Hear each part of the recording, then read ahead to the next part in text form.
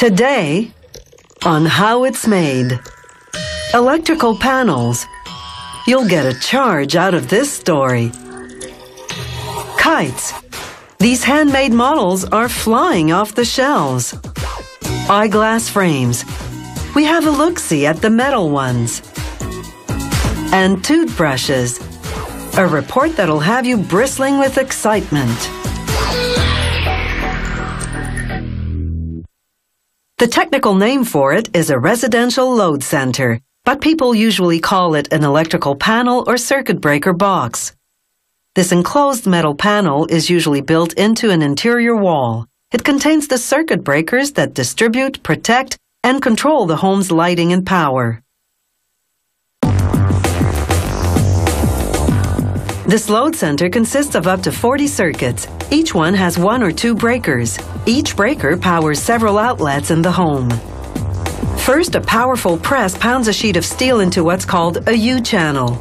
At nearly a meter long, 35 centimeters wide, and 10 centimeters deep, it's part of what's called the tub, the load center's main casing. A worker then attaches steel components made earlier called tub ends. A spot welding machine fuses them to close off both ends of the tub. Workers feed an aluminum strip that's 100 meters long and 15 centimeters wide into a stamping press. The press cuts the strip into 50 centimeter long segments called bus bars. It bends each bus bar 10 times, creating 5 centimeter segments called stabs. The breakers will later snap onto these stabs.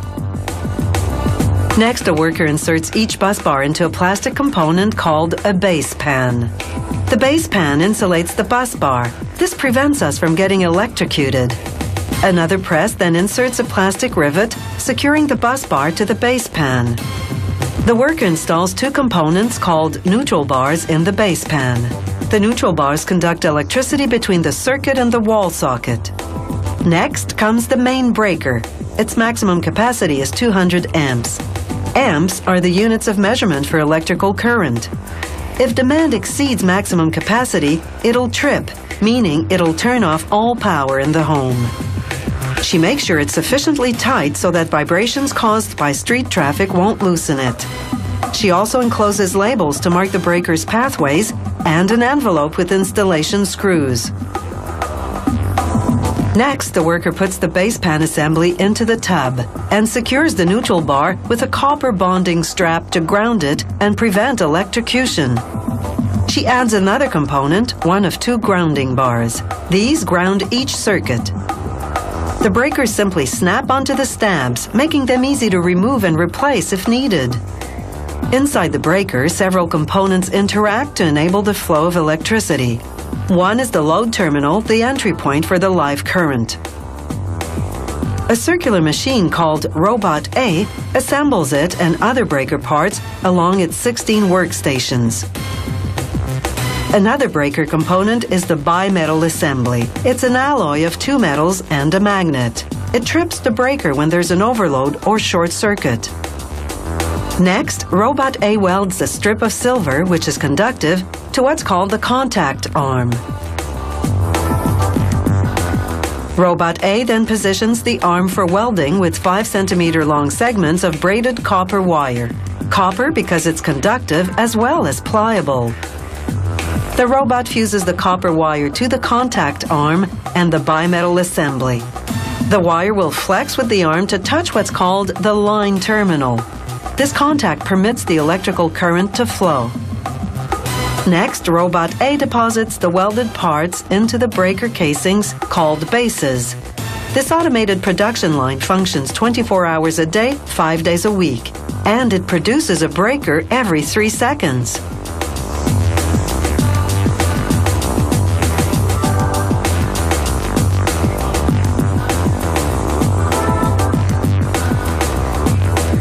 Another machine, called Robot B, stamps the number of amps on each breaker handle.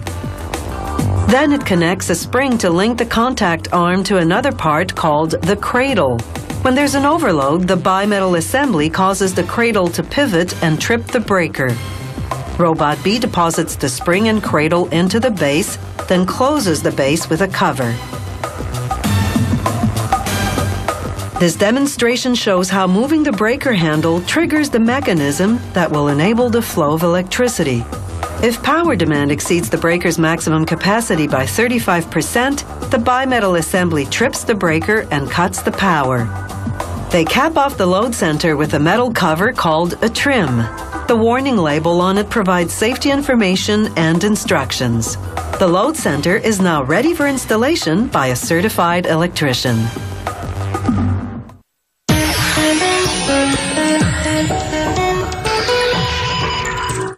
The earliest written record of a kite tells the story of a Chinese general in 206 BC who flew a kite over a wicked emperor's palace. He marked the line to measure the distance, then reeled it in. His small army then dug a tunnel into the palace courtyard, launching a surprise attack that conquered the emperor.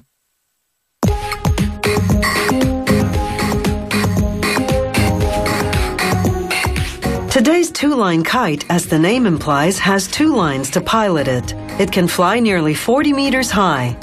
This kite is made mainly of a lightweight nylon fabric that is waterproof and fade-resistant. It's less than 1 millimeter thick, so it's reinforced with nylon mesh to reduce ripping. The kite's other components include nylon and elastic cords and straps, fittings made of leather, rubber, aluminum, and plastic, and carbon rods. The kite maker starts with a pattern made out of pressed wood. She marks out a piece of fabric and, with a few bricks to hold the fabric in place, cuts it diagonally. In sewing terms, that's called cutting on the bias. This will stretch the fabric and help it fly. Next, she cuts more pieces of fabric, this time in a different color.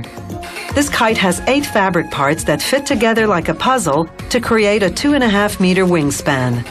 The kite's left and right sides are mirror images, so there are only 4 different shapes to cut. They range in length from 25 centimeters to 1.2 meters. From start to finish, it takes one worker about 2 hours to make this model called the Dragonfly. First, the kite maker sews the longest part, called the belly, to the other parts. She double stitches with heavy-duty nylon thread to help the kite withstand winds of up to 35 kilometers an hour. She makes tiny incisions along the belly's curved edge so she can fold it and sew in what's called tension line. Tension line is a type of nylon cord she'll sew into all the seams of the kite's lower sections. It'll give the kite some structure and help keep it rigid while airborne.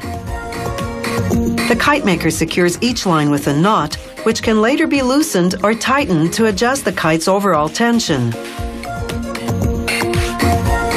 The kite maker uses straps made of very durable yet flexible plastic to line the middle and the edges of the wings.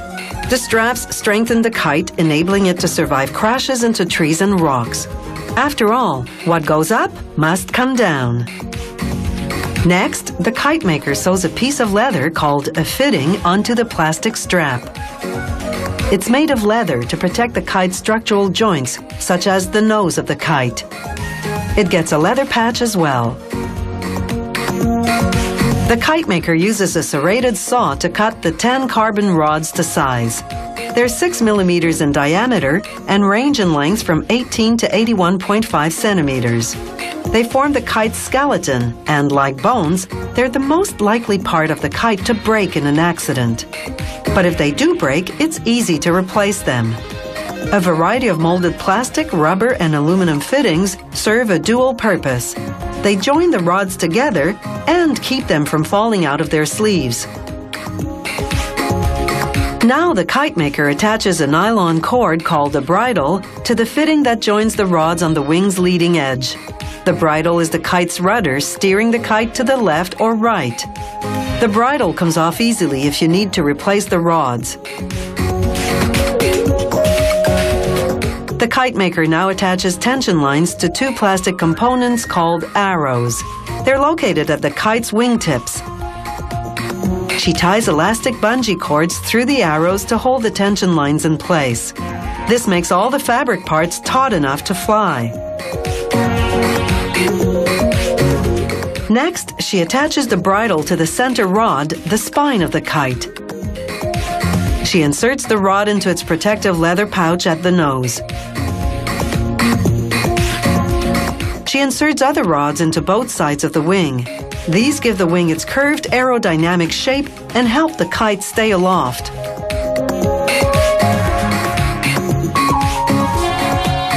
Finally, additional rods under the wing provide more structure and support. These rods spread the kite and help keep it open. In the mood for a sky-high experience? For $250, you can buy a handmade model like this one and go fly a kite.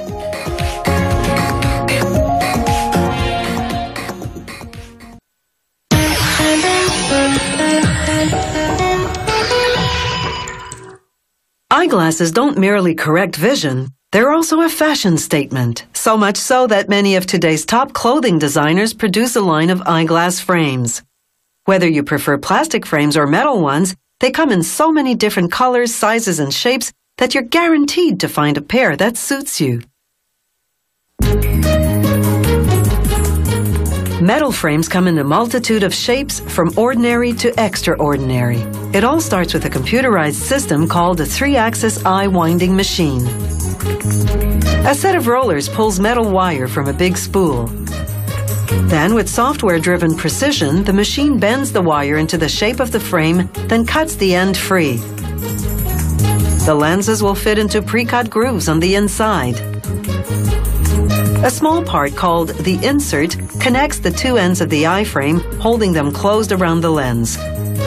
To attach the insert, they put it in a clamp, then position the eye frame just above it.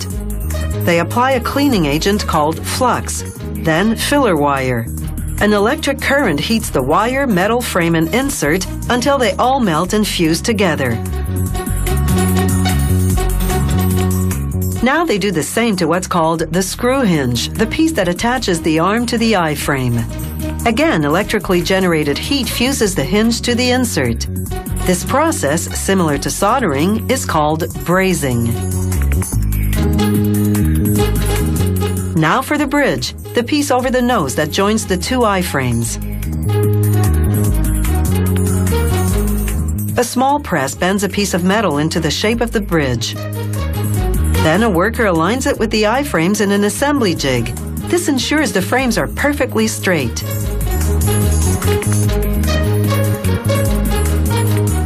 Brazing again melds everything together.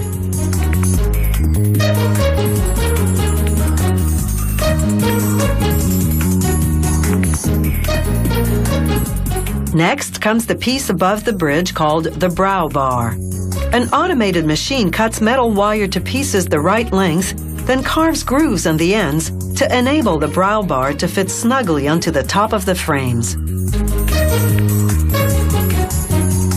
It then bends each piece to the right shape.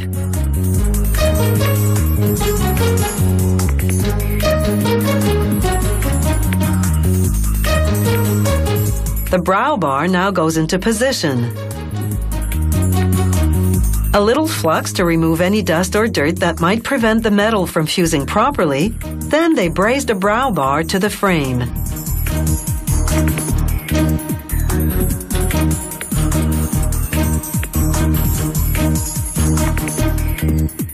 Now come little hooks called pad arms. They hold small pads under the bridge that cushion your nose.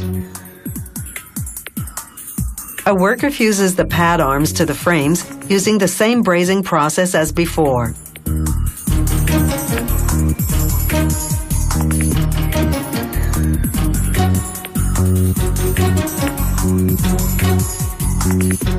Now for the arms that attach to the eye frames on one end and sit on your ears on the other. The industry calls these arms temples because they're at the level of your temples when you wear the glasses. After stamping the size and company name on the inside, they fuse a hinge to each one and press a plastic sleeve on the other end.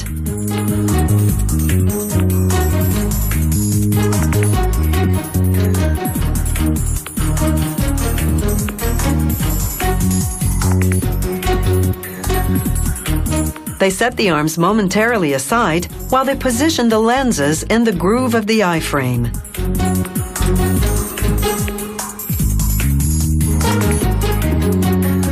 A screw keeps everything tight and intact. Now they screw an arm onto each hinge.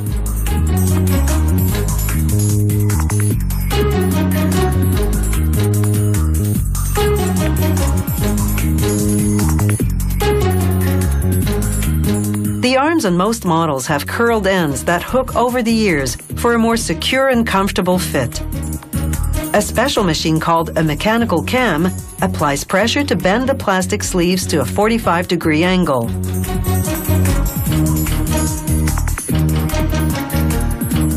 Functional and fashionable, these metal frame glasses are eye-catching.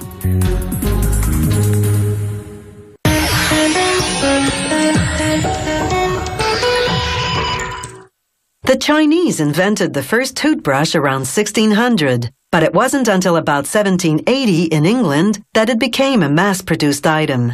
Like those that followed, its bristles came from the necks and shoulders of pigs. In the late 1930s, synthetic materials replaced natural swine bristles.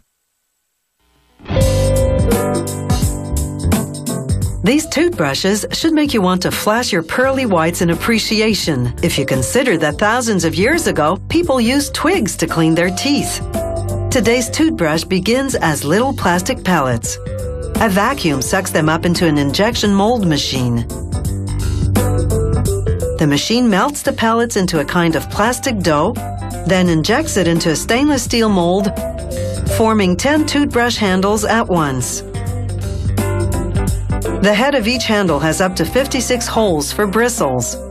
This machine generates 10 handles every 35 seconds. That works out to 27,000 handles in 24 hours.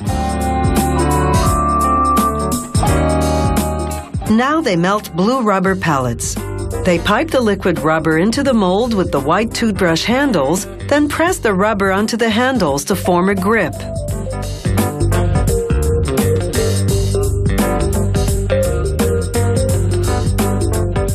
So now you have a toothbrush you can really hang on to.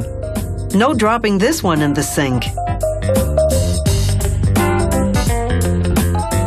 They use this semi-clear plastic to produce another type of grip, one that's softer and more pliable. It's called the gummy brush because the grip really does feel a bit like one of those gummy candies. These nylon fibers will form the bristles. A robotic arm pats them down so that they sit very evenly.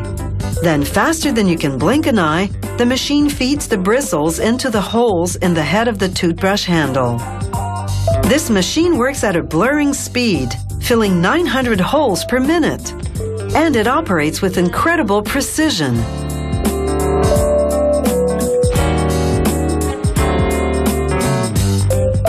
Here's the bristle selection process in slow motion. The machine selects between 22 and 24 bristles for each hole in the brush. With 56 holes per toothbrush, that adds up to over 1,300 bristles for each brush.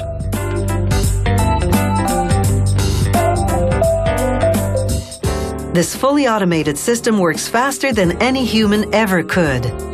And here's another advantage. A human hand rarely has to touch the bristles, so the process is incredibly hygienic.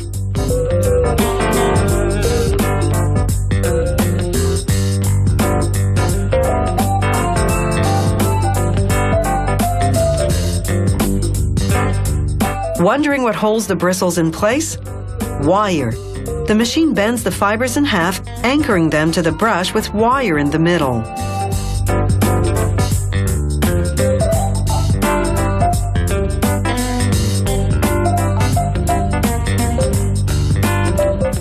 Now it's time for a brush cut. These blades trim the bristles to about the same length. Another set of blades sculpts different types of edges, depending on the toothbrush model in production. These may look like spinning tops, but they're rotating discs coated with diamond dust, a mild abrasive. They sand the edges of the bristles to produce a particular finish. For instance, the bristles can be straight or zigzagged. Different finishes have different tooth cleaning effects.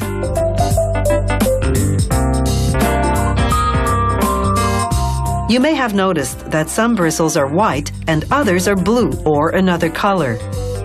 This is purely aesthetic, a nifty color combination to make the toothbrush look smarter. And of course, the machine knows exactly which color goes where, so you end up with a two-toned brush like this one. Every so often, the factory pulls a toothbrush off the assembly line for a spot check. A robot arm tugs at the bristles to make sure they're secure enough. And if the brush passes the test, the rest of the production run is cleared for sale. Then a robotic system packages the brushes so they come right off the line, ready for shipping. And ready to maintain toothy smiles everywhere.